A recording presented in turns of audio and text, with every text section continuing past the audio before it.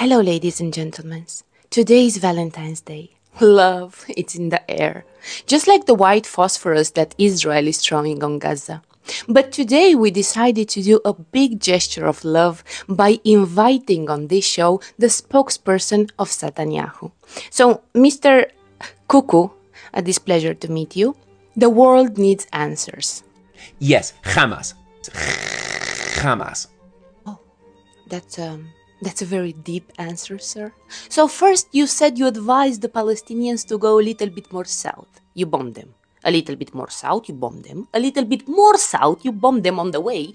And right now almost all the displaced Palestinians are in Rafah, the safe place, and you're bombing them. So how do you answer to those lies?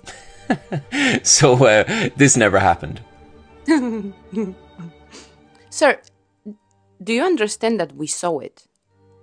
Every second of this genocide, we saw it. What's that? Did you mention something about the Holocaust?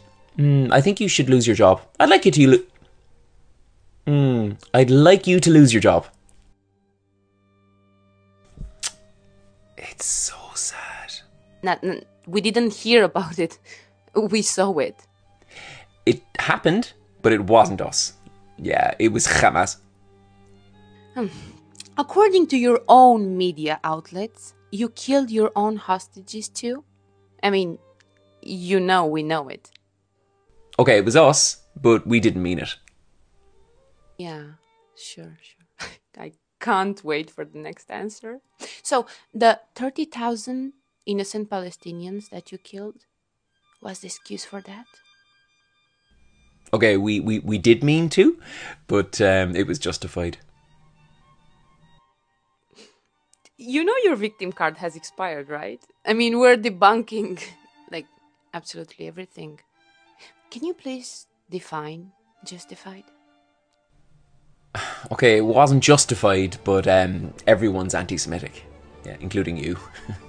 Yeah. Including you. Can you repeat all the answers you gave me so far? This never happened. Okay, it happened, but it wasn't us. Okay, it was us, but we didn't mean it. Okay, we did mean it, but it was justified. Alright, it wasn't justified, but everyone's anti-Semitic. You're lying. Literally everyone's anti-Semitic. And everything as well. And zombies eat brain. But you're safe. Yeah,